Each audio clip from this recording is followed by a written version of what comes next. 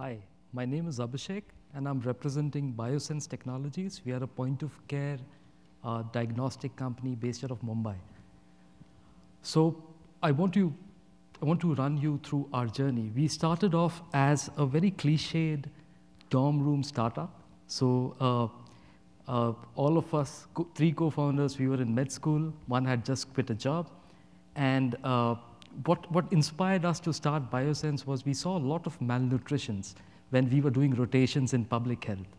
And it puzzled us because malnutrition or anemia typically has three causes: malnutrition, hookworms, and malaria. All of them are eminently treatable, but still the prevalence was 54%. 1 out of 2 women in the areas that we worked in had malnutrition and anemia, and were susceptible to all of the complications that arose because of that anemia.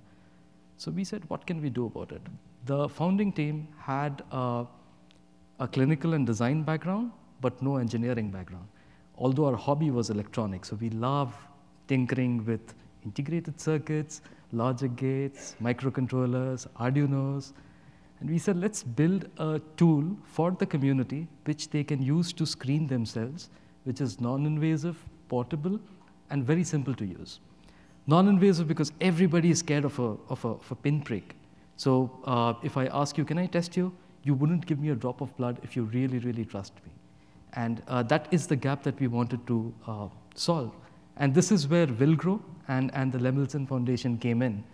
Now, to think of it, we were an engineering company which didn't have an engineer. And I don't know how people trusted us. Looking back, it's an incredibly audacious move. You supported us in a time where we would not have supported ourselves. And we are very grateful for that. Without that, we would not have continued our journey. But going ahead with a lot of successes to keep us excited, and even more failures to remind us all the time how little we know, we finally made TouchPay, which is currently being used to screen more than 1 million people in India across 1,100 villages. The other thing is, once you begin to make things, it's almost like a compulsion. It's an addiction. You can't stop. We made a second product. This is a point-of-care urine analysis tool. This product is being used by about 3,000 installations across the country, 2,000 in the private side, and about 1,000 in the public healthcare side. After that, we built an indigenous glucometer.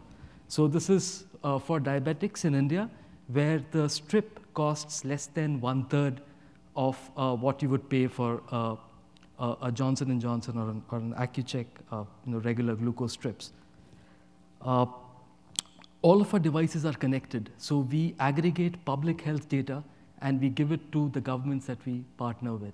So you can track communities over a period of time, or you can track an individual and his progress over a period of time. So while I end my pitch, I think there's something really inspiring that happened this morning. In the first panel, we were talking about machine vision, pattern classification, and barcode readers.